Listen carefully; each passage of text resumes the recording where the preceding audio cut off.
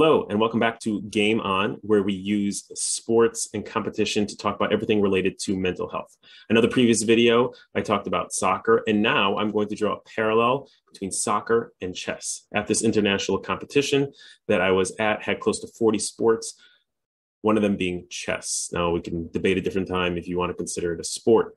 So I'm not really a major soccer guy, but I did wind up spending a lot of time watching soccer matches, and I actually have a real better appreciation for soccer now that I was really with the team and watching and learning different parts of the game. And soccer is typically a low-scoring game, and they can go up and down the field many times. And it seems like are they accomplishing anything? Like, what are they doing? And you hear them talking to each other. And what I realized and what I learned is that there's a tremendous amount of patience you have to have in soccer and actually in chess, because a lot of the moves that you're making, so you're going up the field and you attempt something and you're actually really setting it up. Okay, mental note. Okay, they did this, I did this. Okay, keep working this, keep working that. And then the next time, and then the next time, and then the next time.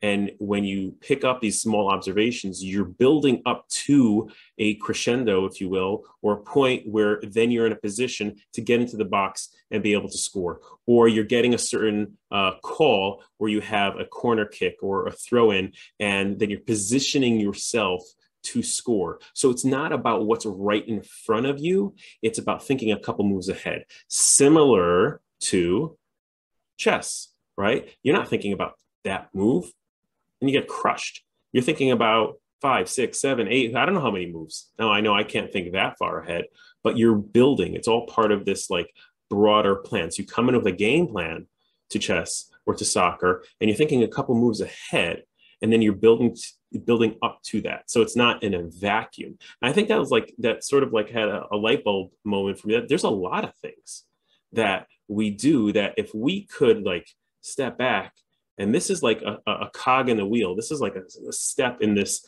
bigger plan, then we might feel less disappointed, a little bit more accomplished, less pressured for each and everything. Sometimes we get so focused on, well, did this thing accomplish anything? And no, it didn't. So it was a waste of time. I'm a failure, or whatever it is. It wasn't worth my time.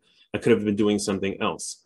But if you step back and you realize, okay, what did I take from it? And then I build and I build and I, okay, this, that, until hopefully you're in a position to score. Then all those little things, even if on its own didn't accomplish anything per se, it was very, very valuable.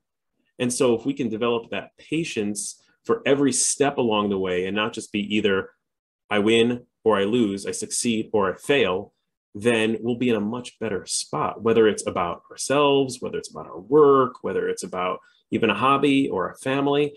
We sometimes like have such a narrow view of what to expect that we're either very happy or very disappointed. And so it would be great if we can have that patience and see each step as one move towards hopefully being able to score. Hope you enjoyed. And if you did, please subscribe, share, so we can get more people to gain something from these videos.